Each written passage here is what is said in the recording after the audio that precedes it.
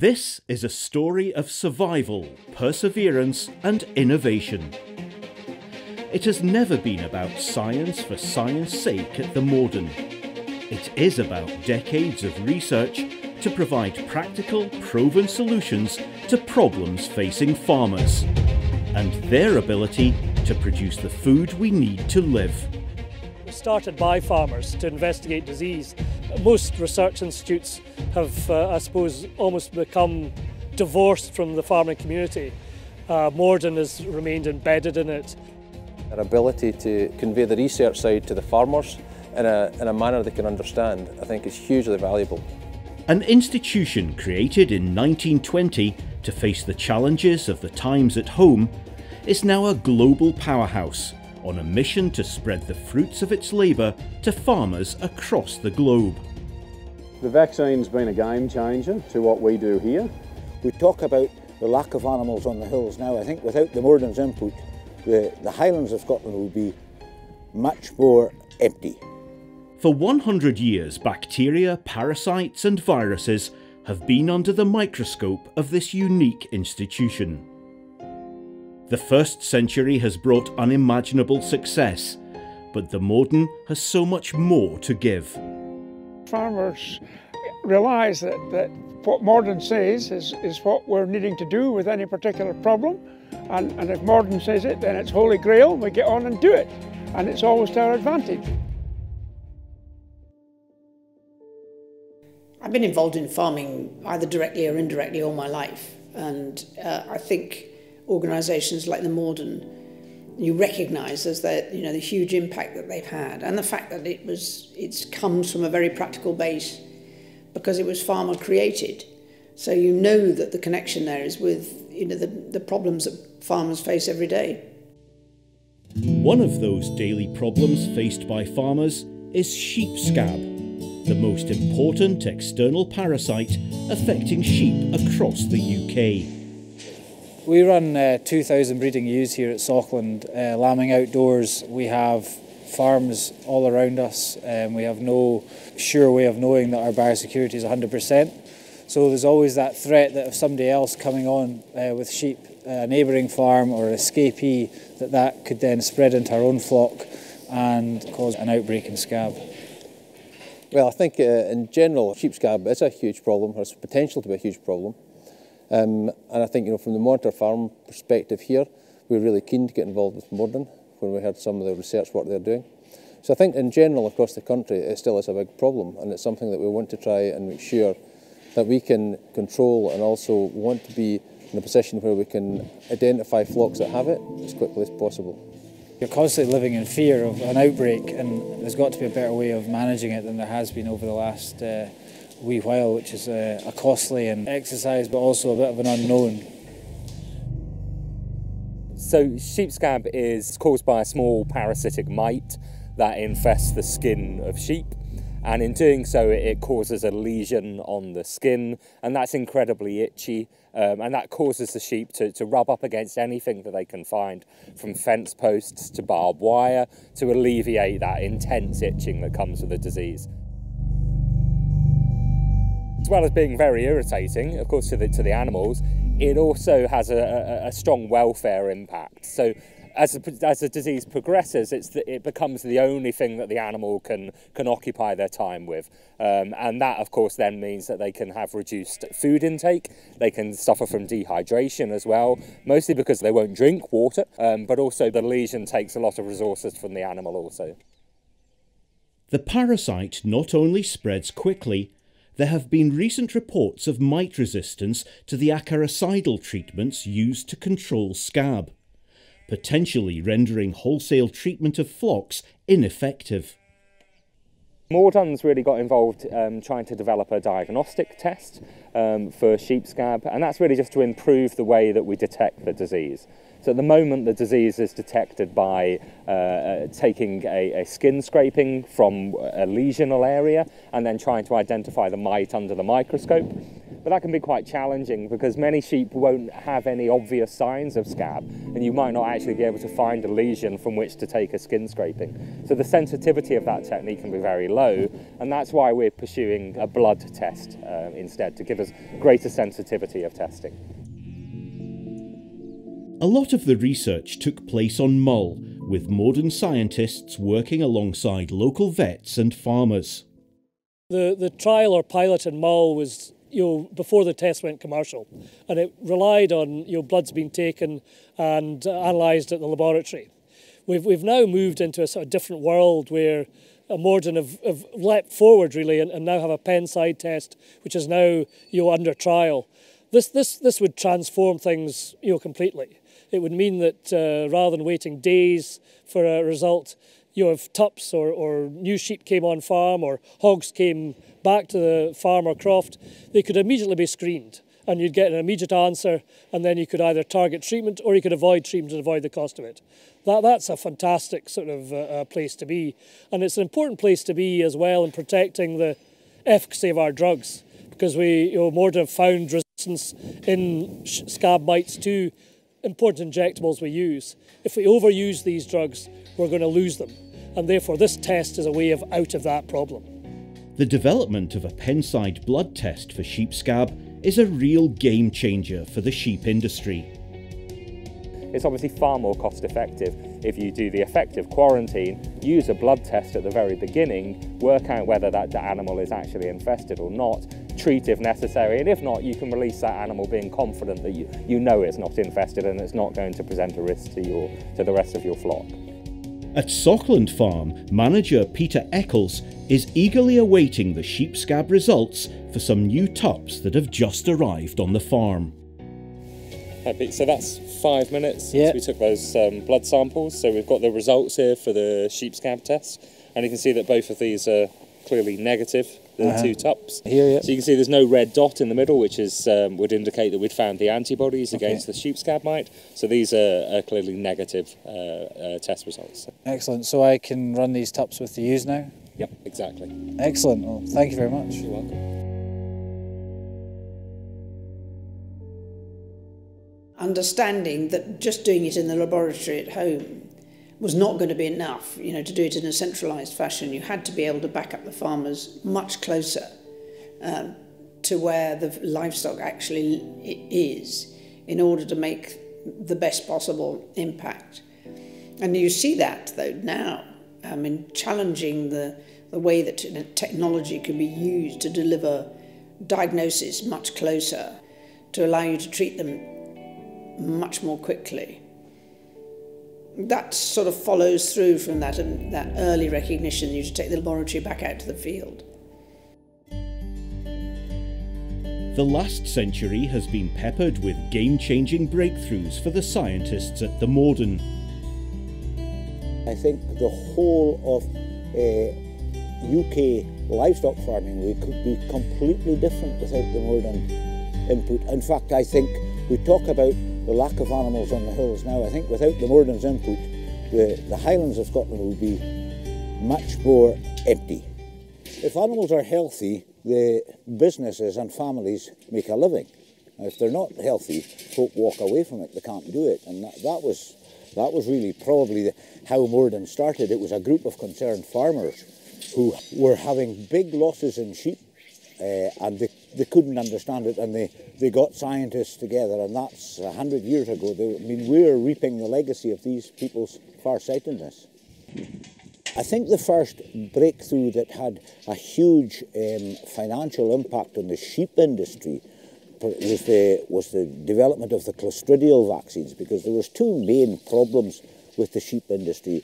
In the early summer, particularly in a good year when lambs were thriving, you had a clostridial disease called pulpy kidney, and you'd be looking at your lambs in the morning and they were bouncing about very healthy, and you come back at night and the best lambs were the dead lambs, and that was really soul destroying. Apart from the financial impact, it was really hard on folk.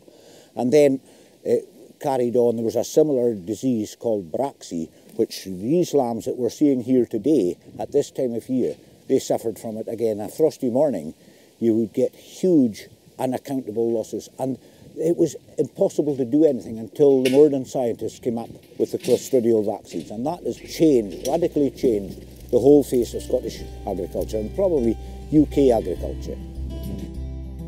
At one time, Braxy was estimated to be costing Argyll sheep farmers alone £250,000 a year.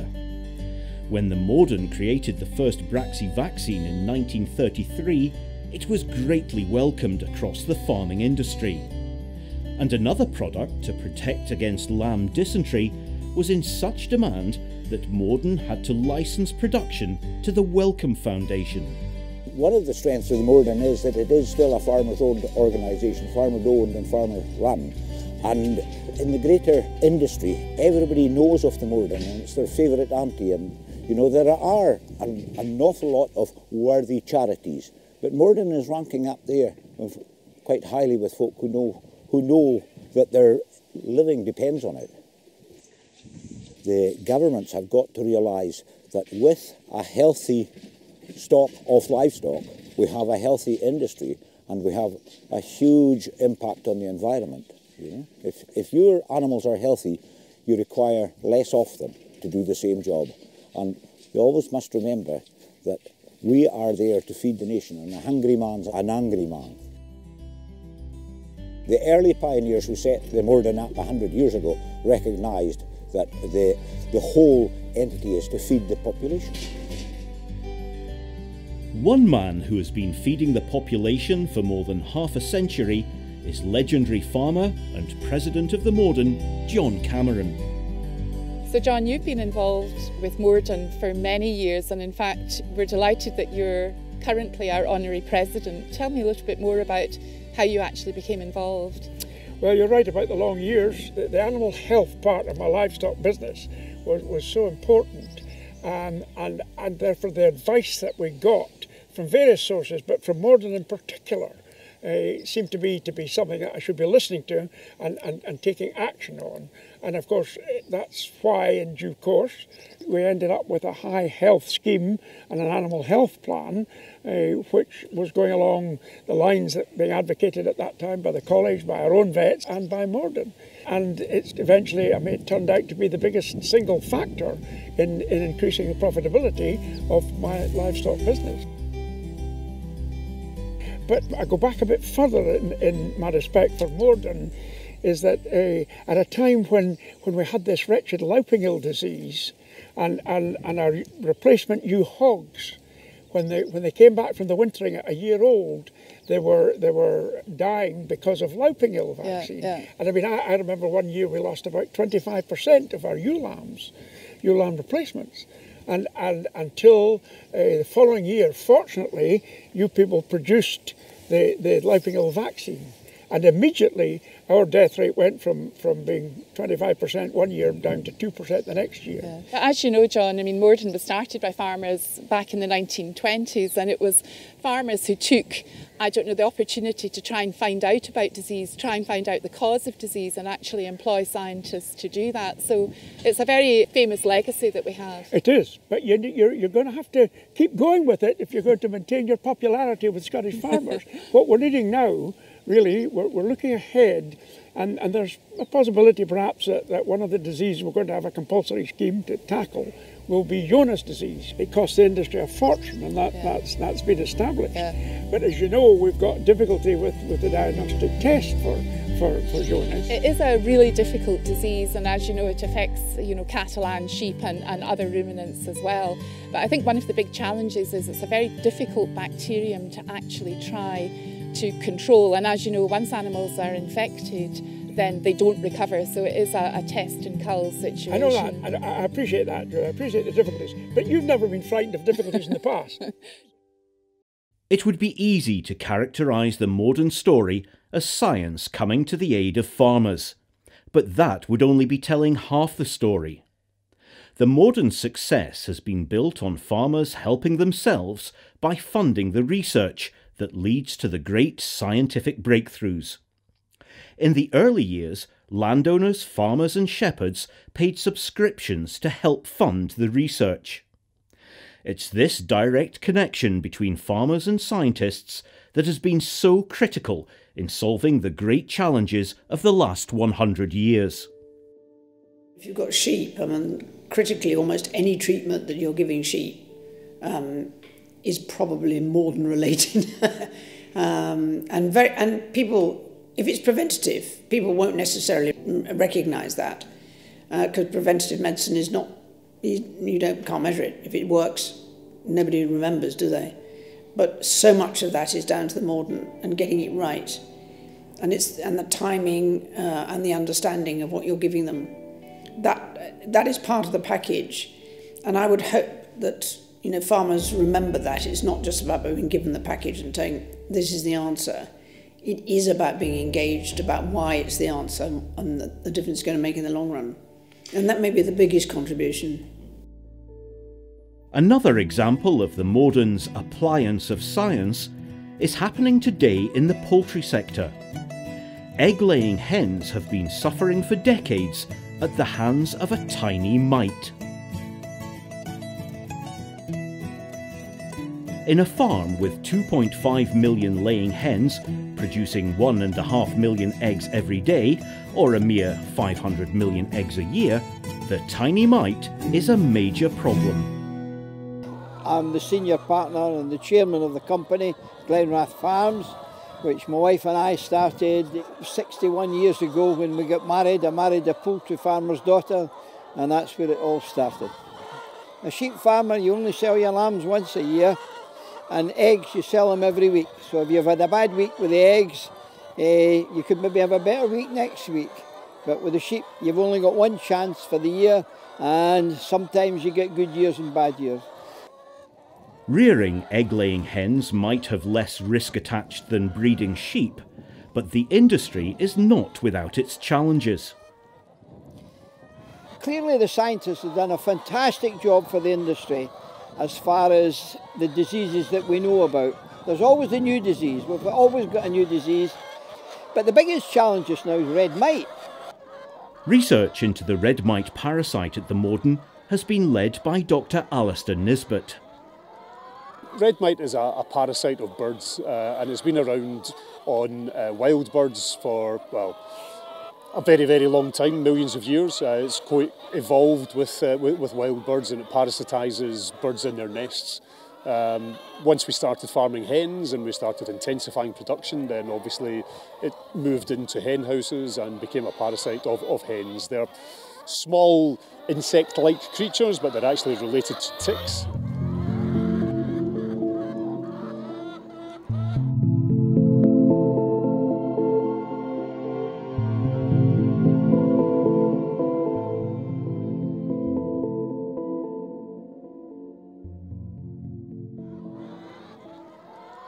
At Moredun, we first developed an interest in poultry red mite in 2006, and we started a vaccine development programme against red mite at that point. Ultimately, we were able to show that, at least in principle, we could develop a vaccine that controlled poultry red mite in the field. That was a real breakthrough for us, that we were able to actually demonstrate that in principle we could do that. We did that in 2011, 2012. Much of our research since then has been really trying to refine that vaccine and develop it into something that's commercially exploitable and useful for egg producers worldwide.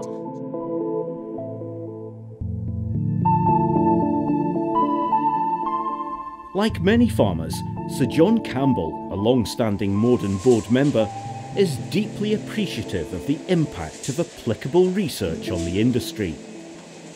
Moredun's a fantastic operation, and I'm very proud to be part of the Moredun because I'm so impressed by the work that they do. A fantastic team. I think the fact that it's self-financing, you get very little government support, and I think that makes a fantastic difference. The Moredun's a wonderful place, and with the beautiful facilities that they've got now, it's an honour to be part of it.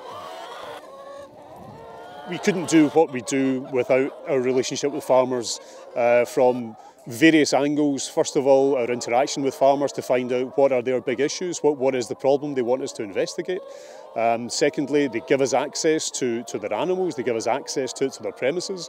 For this programme, we actually derive most of our parasite material from commercial premises, and that massively helps what we do on a day-to-day basis.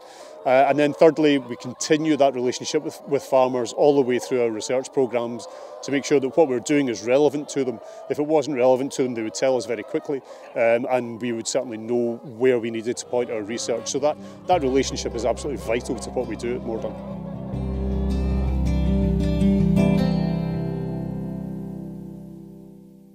As it approaches its 100th birthday, the Moredun's influence is being felt across the globe. Here in Western Australia, the Moredun has been hailed as the saviour of the continent's sheep industry.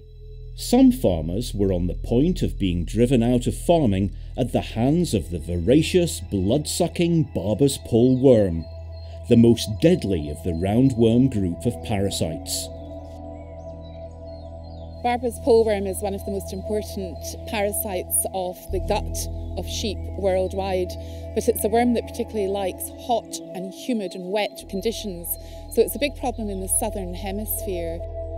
This led to the development of the world's first vaccine for roundworm in sheep, Barbavax. When it was launched in Australia, the first batch of 300,000 doses sold out within 10 days through word of mouth alone. It was really exciting for us when we had the first batch of vaccines in boxes ready to sell in New South Wales, in New England, in Australia. And what we decided to do was to target the very best farmers. We wanted farmers who really knew what they were doing and who understood that it was a vaccine, not a drug, against the Barber's poleworm. We started using Barbavax about 3 years ago, not long after its introduction to the New England, and we were involved in distribution of it in town, so I used it myself in our own merino lambs to start with to see how it would perform. The vaccine's been a game changer to what we do here. We've seen excellent results in merino lambs where we've given them 3 drenches in a year on the program, and that's under very trying conditions. It's the first time that anybody in the world has produced a vaccine for a stomach worm of sheep.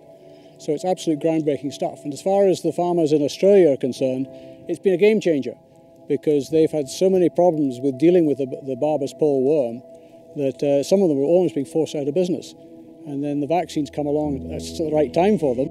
At the end of the day, the profits that we make out of Barbavax will come back to Moredun so that we can reinvest that in science, which is again going to benefit us, the farmers. Several thousand miles from Western Australia, the Moredun's impact is being felt in sub-Saharan Africa.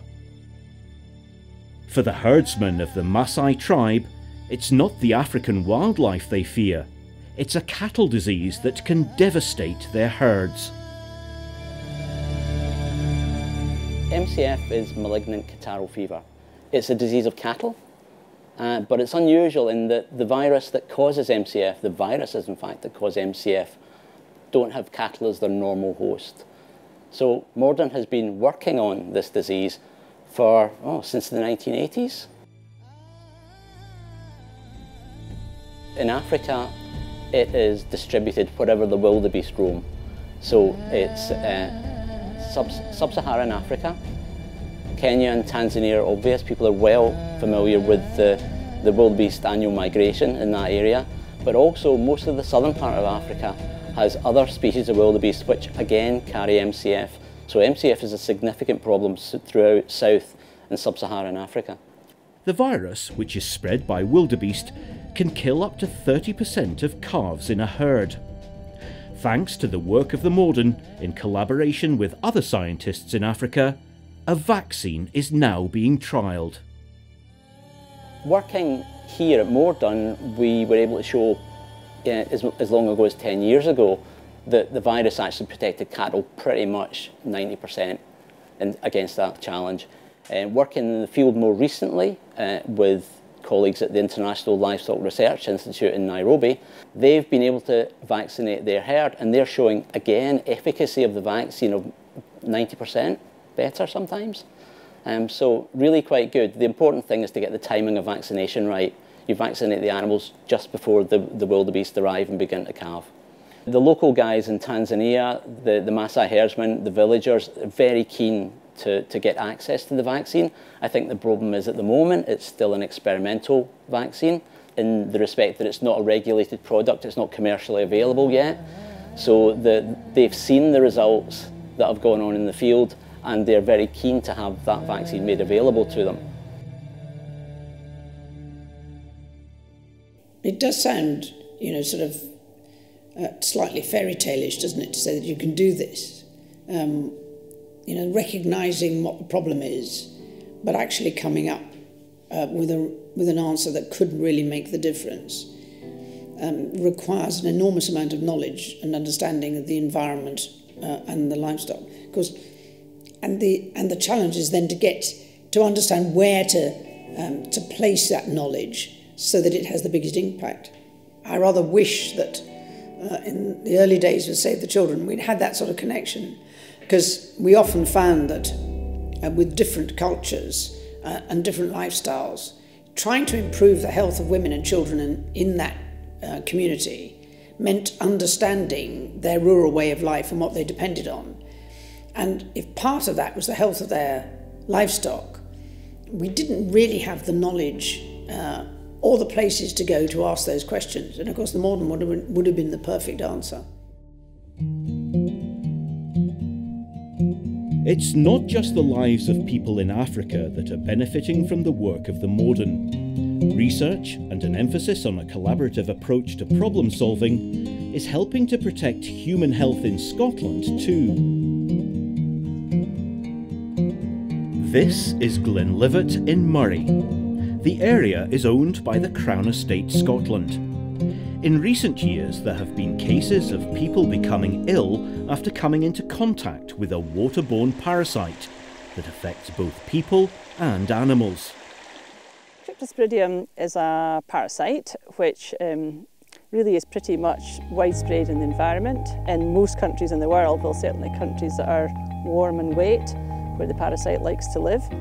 Its main reservoir is cattle, particularly young calves. So a huge problem for the farming industry. It's a parasite that survives well in the environment, and this is where the other problem comes in. We haven't got a lot of tools to control the parasite with. There's not a lot kills it. So on farm it's an issue, but also in the environment, if it gets into water courses, it can be a real issue in terms of the water industry and, well, obviously public health. I think there was a tendency to think that it was related to heavily intense grazing from sheep and cattle, but there was never really any information to say whether that was correct or not. The Crown Estate Scotland was very keen to try and facilitate work with Moredun and with Scottish Water to try and find a solution. Clearly, if it was down to livestock grazing and problems associated with the way the agricultural activity was being managed, then we wanted to find the solutions. So Cryptosporidium across Scotland is a problem for Scottish Water. So when this opportunity to work with Moredun, to actually put a bit of science behind what we believed was the problem, whether it was farming practices, whether it was large herds of deer in the area or other wildlife issues and land management such as forestry, this opportunity to do a bit of investigative work and put some science behind the assumptions was a great opportunity for Scottish Water. Working in collaboration with the Crown Estate Scotland, tenant farmers and Scottish Water, the Moredun was able to sample livestock, wildlife and watercourses to show the path of the parasite.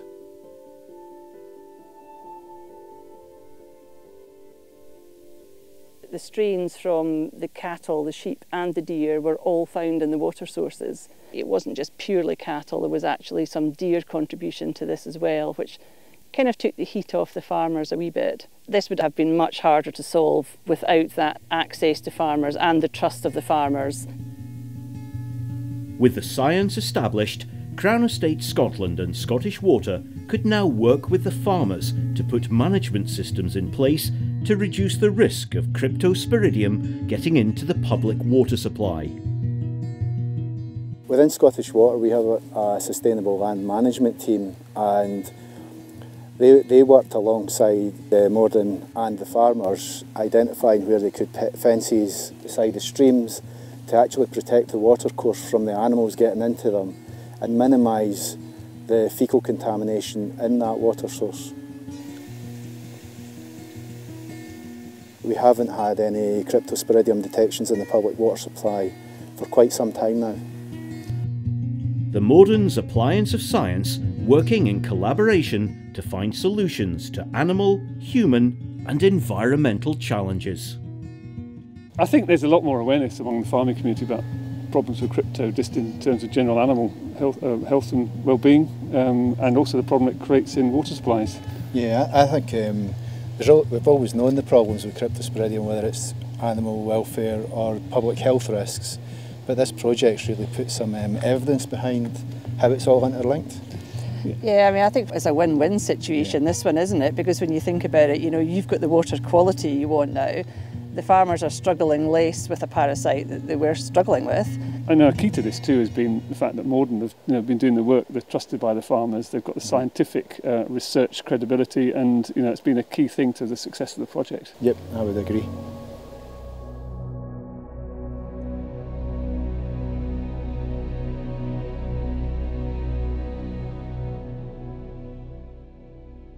The Equine Grass Sickness Fund is only 30 years in existence, but as a disease it was only recognised a bit earlier than that as a distinct disease.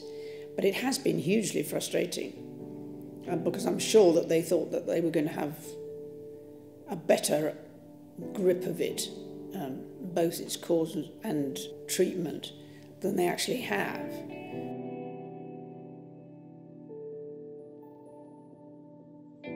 Not all scientific mysteries are solved so quickly. One of the earliest priorities for research identified by the pioneers of the Moredun was equine grass sickness. It's a disease that's still being researched 100 years later.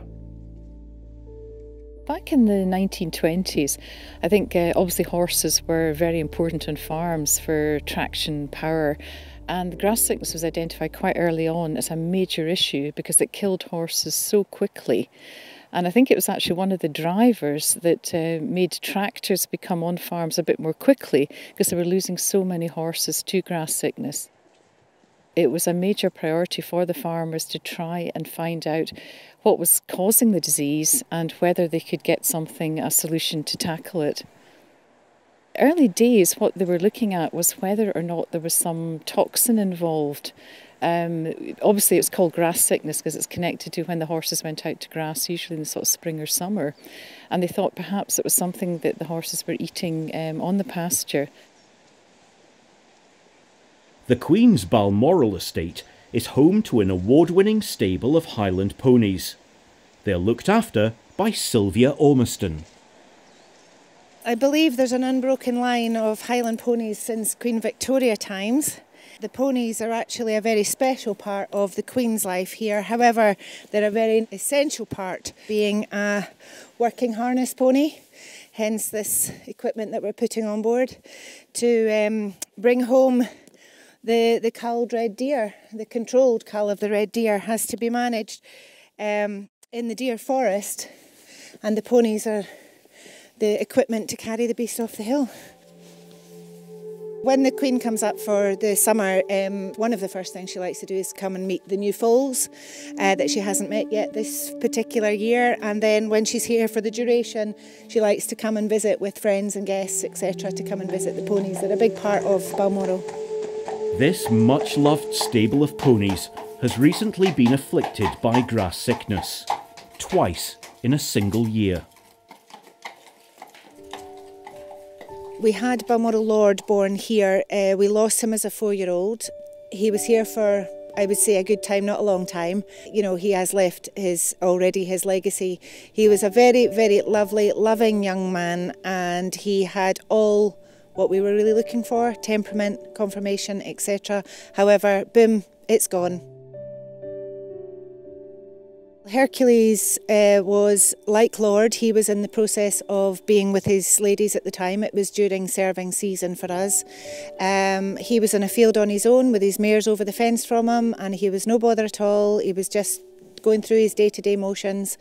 But because we were having a visit on the Friday from Her Majesty, he came in on the Thursday to have his shower and his prep and stuff like that, and it was from then that we started to notice things weren't right.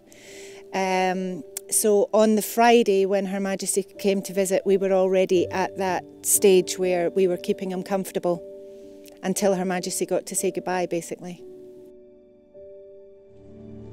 I think so many people are involved and trying their very best, coming in from all angles, but it's like cancer. It attacks you from all angles. There is, I would say, a perfect storm. You could have 11 ponies in a field and only one pony be affected. And why was that? Why did it only affect that one pony? Funding is what it's all about. We can't do it. We can't research without the money. However, the research needs to go down the right channels. This is where the interdisciplinary research, I think, could really help. One of the new initiatives that's happening with the Grass Sickness Fund this year, which is quite exciting, is they've launched a new fund named after John Gilmore, who was the veterinary pathologist at Moredun, who really championed research into this area. And the idea is that we'll encourage younger people, maybe with new ideas, some innovation, to take out short scientific projects to try and look at what might be causing grass sickness and what we can do about it. I think, we're not going to solve all the problems. As we've discovered in the past, the problems with having antibiotic resistance to things you thought you had under control. So managing some of the diseases that you thought the antibiotics were going to control is going to be an ongoing feature. And we now recognise that that is a major issue. And that vaccines in themselves will probably need to evolve as well. So I see Moredun as being a very important part of food security and development of all of those range of both vaccinations, medications, and understanding of livestock management. So there's plenty of exciting things going to go on there, and I think they will continue to lead in that area too, because they've got that very strong base to work from. Scientific development is characterised by perseverance and innovation, and Moredun's unique position of being an independent research organisation owned and governed by farmers to promote the highest standards of livestock health and welfare is as relevant today as it was 100 years ago. Research takes time and money, lots of it. Based on the last century, the Moredun will never lack support. If we can use our science to improve the health and welfare of our farmed livestock, then we improve our position within the environment, we reduce our carbon footprint, we improve, importantly, the health and welfare of our farmed livestock. The bottom line for all of us, of course, is that it improves us as farmers in the profitability of our businesses. Research on animal disease and infections of livestock are just as important for the next 100 years as they have been for the past 100 years. The diseases that we're going to be tackling are different, and they're going to be even more challenging, more difficult diseases to deal with, and perhaps even more innovative solutions required.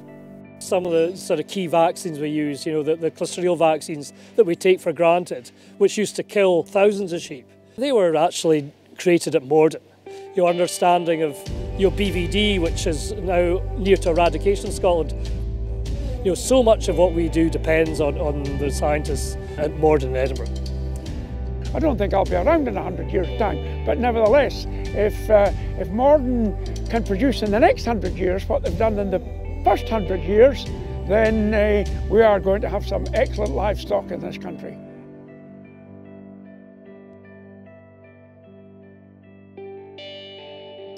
Patently, my connection with the Moredun has covered a few years now, and it's always a pleasure to go back to the Moredun and see how things are being evolved, and that's down to that amazing team and the Moredun. Both the board, all those members, the people who ask the right questions, the people who do the work, and the scientists put up a lot of silly questions from me as well.